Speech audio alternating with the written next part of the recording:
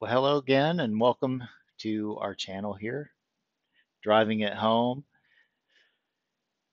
Today, we wanted to talk about the insane prices that cars are bringing these days. I don't know about you, but when I've gone about looking at cars, whether it's online or in the dealership themselves, the prices are out of this world, and they don't seem to be willing to bring those prices down, at least not yet. You probably have seen some of the earlier videos we've done where we've tried to negotiate with some dealers and they have not been very willing to come down on their price. Oh, yes, they'll throw you a bone. We'll bring it down $500 on your $20,000 car. In the past, you could get a much better bargain if you were willing to negotiate, which again, on some of the prior videos, you've seen how we do that and you've learned how to do that. Maybe you're already a seasoned negotiator.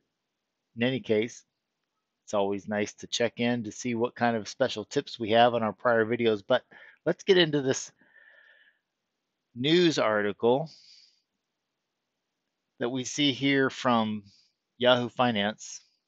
Dateline today, April 7th, 2023. It's Good Friday for those of you that are observing that holiday. And they're saying the US car market has shifted into lower gear in only a matter of months. After average car prices hit record highs as recently as last summer, some analysts now predict that an oversupply of vehicles will lead to a price war that sends prices plummeting. They say a recent report from UBS estimates that global car production will exceed sales by 6% this year, leaving an excess of 5 million vehicles that will require price cuts to get sold off of lots.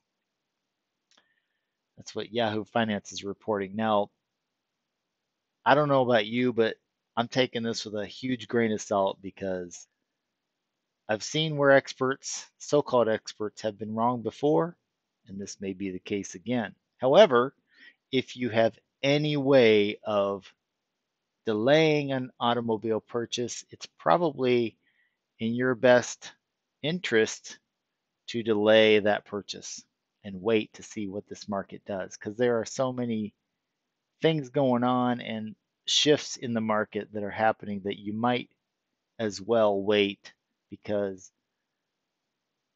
I don't see the prices really going up that much, although again, they could. So your guess is probably as good as mine on this, but they go on to say although those price cuts might not happen until the latter half of 2023, automakers are preparing for a price war, and some electric vehicle makers are already slashing prices. I wonder who they're talking about there. Maybe some car maker that starts with a T. Given the bullish production schedules, we see high risk of overproduction and growing pricing,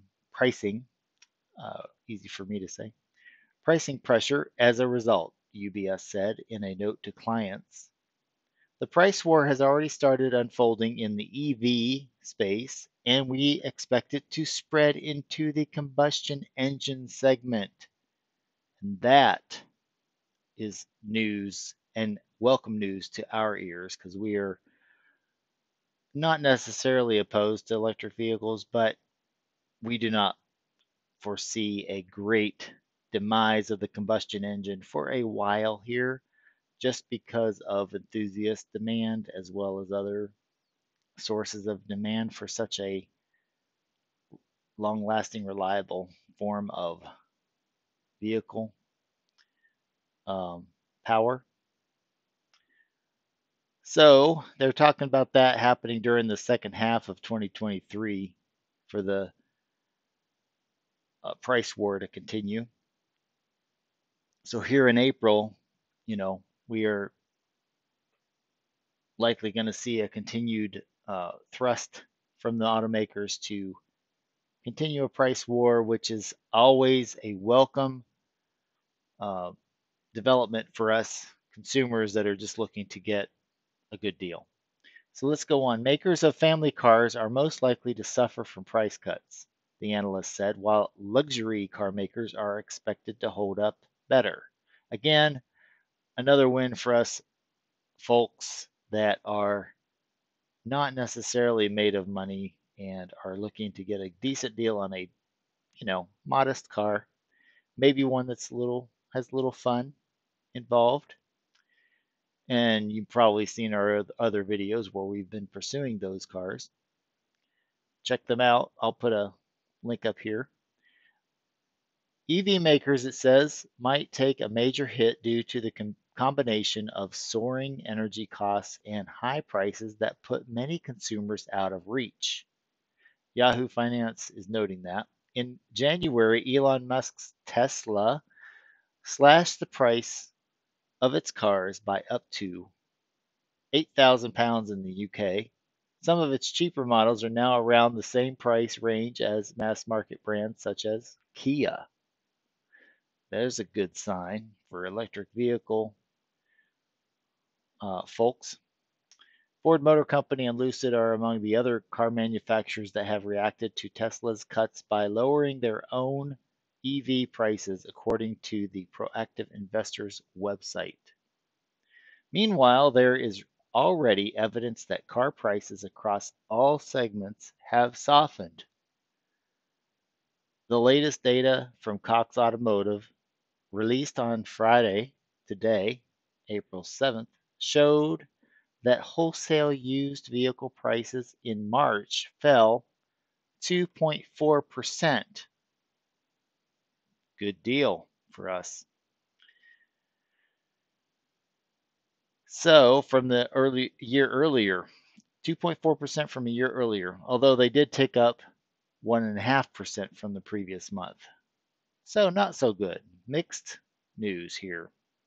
A March 23 report from Kelley Blue Book found that new vehicle prices dropped for 3 straight months, and that it's starting to look like a sustained trend. Even so, prices remain historically high. Well, newsflash to us, don't we know that? Okay, so we're seeing in the reports today that prices are supposedly going to be coming down, but from an already high baseline to begin with here. So um, check out the video that we just posted where we are trying to find fun transportation that is also frugal in these times where we don't know which way this is going. Is inflation going to rocket forward to greater heights, or is the Fed going to come in and squash that inflation and potentially cause a recession or worse? Your guess is as good as mine. I'm not a financial analyst, but I am listening to those that say they are, and there's a lot of chatter going on with this. So keep in touch. Keep your ears to the rail. We will do so here as well. Check back in and make sure you like us, subscribe, and leave a comment. What do you think? Prices going up or are they going down? Or staying where they're at, which is already high? See you next time.